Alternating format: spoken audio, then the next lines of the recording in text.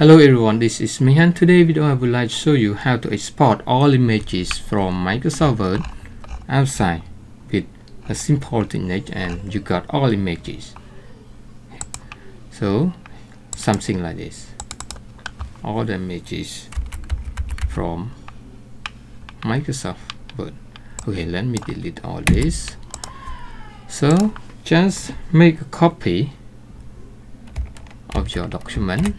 Okay, I make a copy and paste it again, and then I just rename it to zip zip. Okay, and then we select yes. Do you want to check? Yes.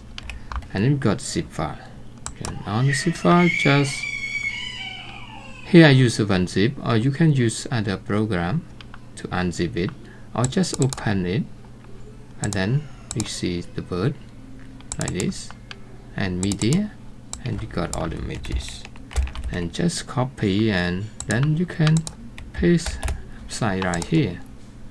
So you got all the images. Okay, hope you learned something from this video. If you have any question, let me know in the comment. See you next time.